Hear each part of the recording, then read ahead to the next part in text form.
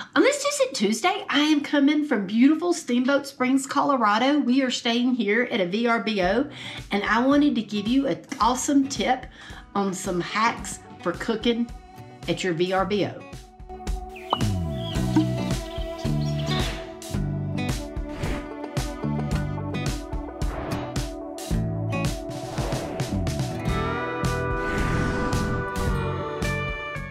Did we get a delivery? We did.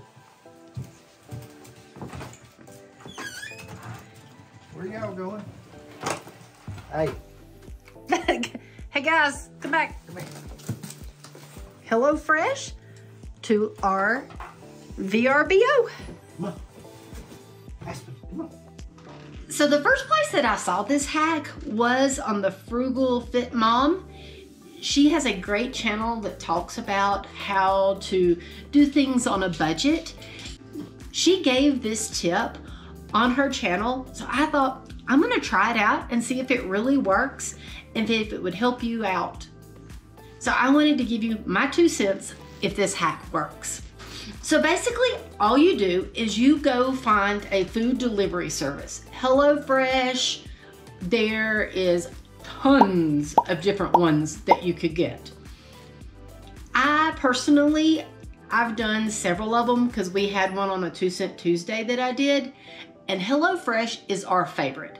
And I'll go ahead and tell you, there are so many different ones. You could get things so cheap. They're always running specials and like wanting you to come back. So this would be a perfect opportunity to do that. We booked our VRBO here in Steamboat.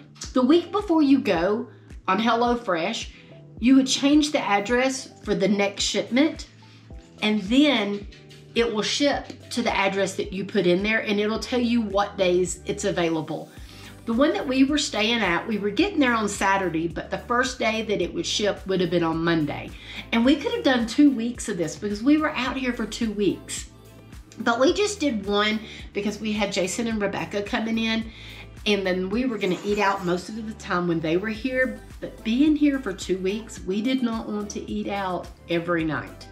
Now, the thing that's awesome about doing a HelloFresh to a VRBO, it comes with everything you need except for salt, pepper, and olive oil.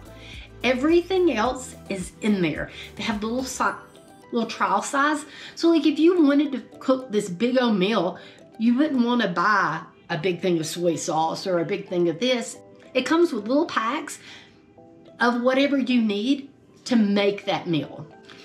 Absolutely love doing this, super easy. We got 3 meals, and you could have ordered more or less depending on what you wanted.